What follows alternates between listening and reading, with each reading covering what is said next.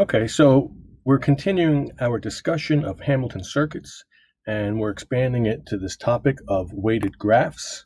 And a weighted graph is simply a graph that has numbers attached to the edges, so that each edge has a cost associated with it. Now, when edges have cost, that cost per edge could be distance, could be time, and it could be money for travel expenses. So these are just three of the costs that can be put on an edge.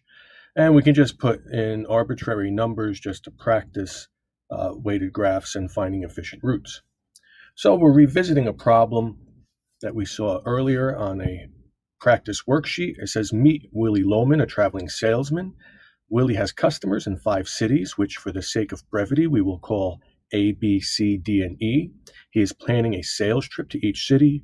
Willie needs to start and end the trip at his hometown of town A. Other than that, there are no particular restrictions as to the order in which he should visit the other 4 cities, and our goal is to find the least expensive trip for Willie. So I ask here, what are some strategies that you might employ to find the cheapest route? So pause the video here. Think about how you would describe to someone to find the cheapest route. Write that down, and then unpause and we'll continue. So one of the techniques is, if we're at city A, we can find what is the cheapest ticket attached to A. And we say out of these 4, the cheapest would be 119. So we would visit city C first. This will be one of our strategies we look at today. It's known as the nearest neighbor algorithm.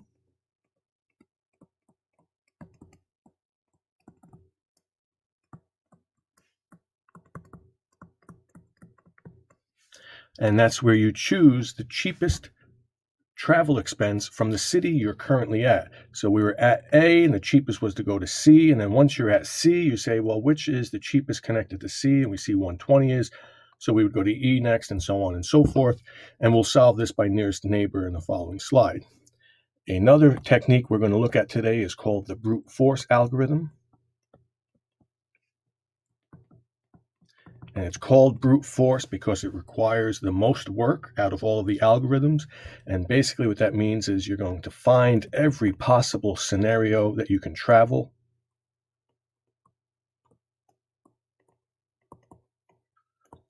And the cost associated, and choose the cheapest. So those are going to be our 2 strategies for today. So let's get started. So the brute force is make a list of all possible Hamilton circuits for the graph. Now, for our class, I will limit this to strictly graphs with 4 vertices, because we saw that the number of Hamilton circuits is a factorial, and it becomes too much work once we get more than 4 vertices. So 4 vertices has 3 factorial Hamilton circuits.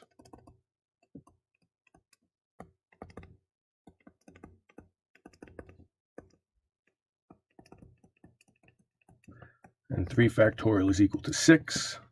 And we're actually only going to need to find half of those 6. So that'll give us 3 that we'll have to calculate, because 3 of them are just the reversed order direction of the original 3. So that'll give us 3 that we have to find. If we had 5 vertices, then there would be 4 factorial Hamilton circuits.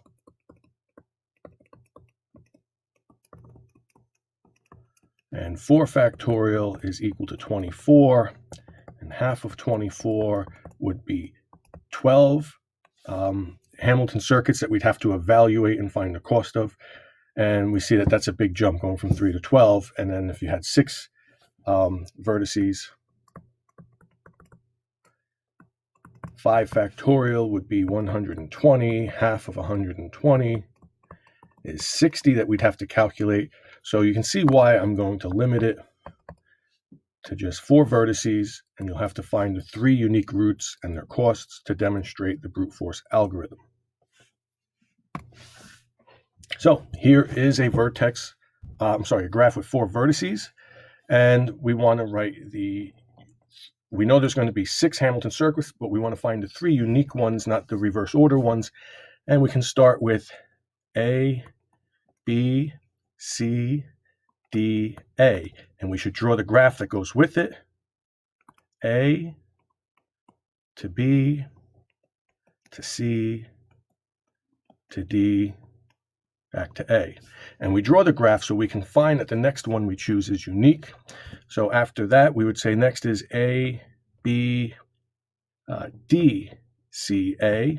And we'll draw the graph that goes with it. A goes to B, but instead of to C, it'll go to D, then to C, and then back to A. So we can see that this second graph is different from the first graph. So we did A, B, C, D, A, then we did A, B, D, C, A. Let's change the second letter. Let's go A, C, and then B, D, A. And when we draw this, we go from A to C, but then up to B, down to D, and back to A. And we can see that this one has the X with the sides on top and bottom. This has the X with the sides on left and right. So they are different. Any additional circuit that you make is going to be a repeat of these values, only with a different direction. So just to demonstrate, the next one would be ACDBA. And if I did ACDBA, ACDBA, from A to C, then to D, then to B, and back to A, we see that this is the same edge collection as ABDCA, and all it does is reverse the order that you travel them in. The cost is going to be the same. So we're saying that we don't need to account for this graph, and we're done because we have the 3 unique sets of edges that will give us all that we need to analyze. So now let's attach the values to the edges. So here we see we have 2, 5, 11, and 4. If we add that up, 4, 11, it's 15, 22. Here we have 2, 7, 6, and 11. So that's 17, 24, 26. And here we have 4, 5, 6, and 7. So that's 4 and 7's 11, 17, 22. So we see that either of these are the most efficient route. We can choose either of them to visit all of the cities and come back. That was using the brute force algorithm.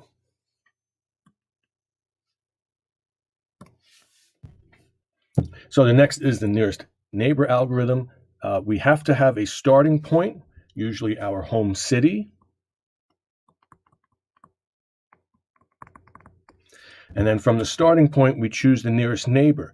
Now, the nearest neighbor doesn't mean the closest point on the graph looking at the image. It means the one with the smallest value on the edge.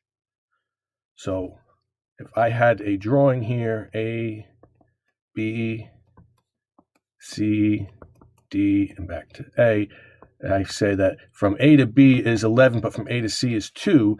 Even though this edge looks smaller, it has a more expensive cost to it, we would choose this as the nearest neighbor. We would say the nearest neighbor to A is C because it has the least expensive edge that attaches the 2 vertices. We will do that, keep choosing nearest neighbor, meaning once we leave from A to C, we would say, what is the nearest neighbor to C? We would choose the next nearest neighbor, and so on and so forth until we get back to our home city. So here's another graph to look at. Just some review. Is this graph shown a complete graph? And we first want to count the vertices. 1, 2, 3, 4, 5 vertices. So remember that the definition of a complete graph is a graph where every vertex is connected to all the other vertices exactly one time. Now, for N to be connected to the other 4 vertices, it needs 4 edges. 1, 2, 3, 4. It has 4 edges. Great. Well, all of the vertices need to have a degree of 4 for that to happen. So let's look at V. 1, 2, 3, 4. Good. R. 1, 2, 3, 4. S. 1, 2, 3, 4. And H. 1, 2, 3, 4.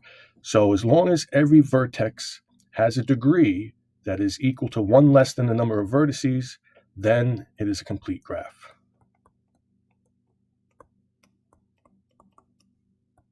So the degree of each vertex is 4, which is 1 less than the number of vertices.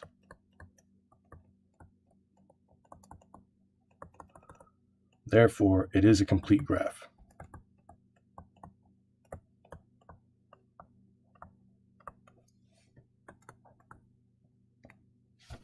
How many unique Hamilton circuits exist? Well, 5 minus 1 factorial, because there are 5 vertices.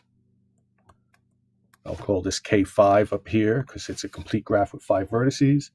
That means we have 4 factorial unique Hamilton circuits, which means 24 Hamilton circuits, which means we would have to calculate half of those and find 12 different values to see what was the cheapest if we were to do the brute force algorithm. However, we are going to find a route generated by the nearest neighbor algorithm. Forgot to say where to start. Let's say start from vertex n. So we'll treat that as the home.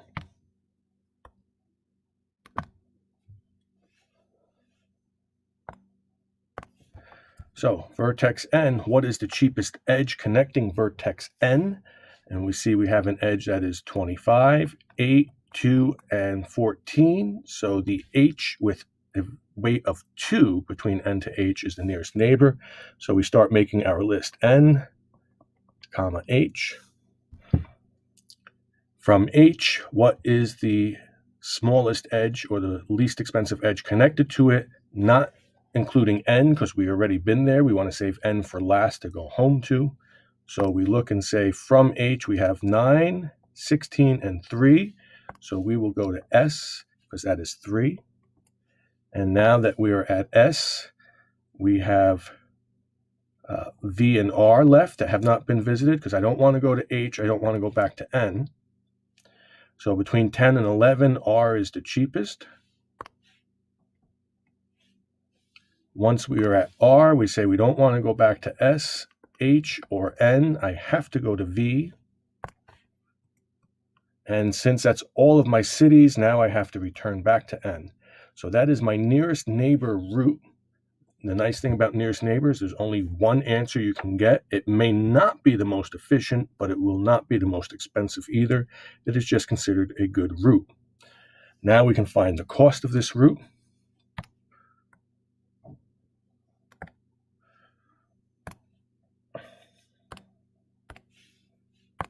So we're going to go from n to h to s to r to v back to n. And we want to tally each of the weights along the way.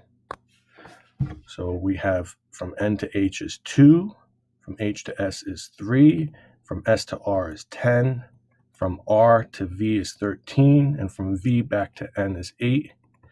And when we add these up, we have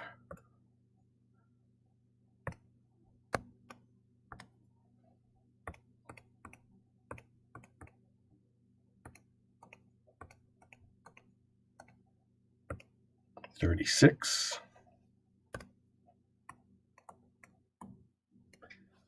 And that is how we solve a nearest neighbor problem with Hamilton circuits and graphs.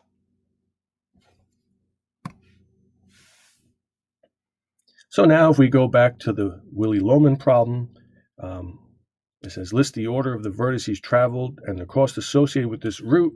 And we want to use the nearest neighbor algorithm, and Willie's home city is A, so we want to start and end at A. So we look at this and we say the cheapest edge connected to A is from A to C. So we'll say A, C, and I'll write down the $119. Once I get to C, I have 3 edges I need to consider. The $120 edge to E is the nearest neighbor.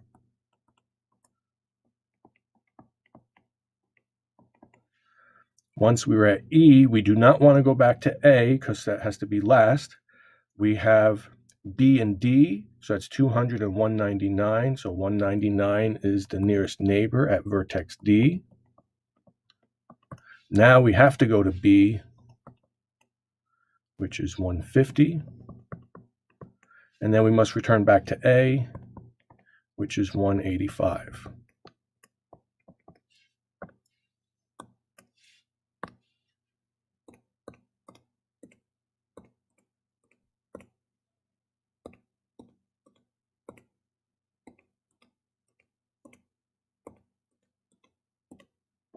And $773 is the cost of this route using the nearest neighbor algorithm.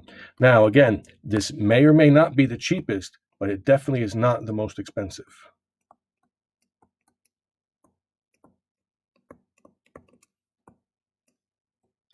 And the book likes to use the word optimal. Optimal is their way of saying the most efficient way to plan the route. May or may not be optimal, but it's definitely not the most expensive. So that is the end of our lecture. Again, watch the video, answer your questions on the homework, and send me questions in email. All right.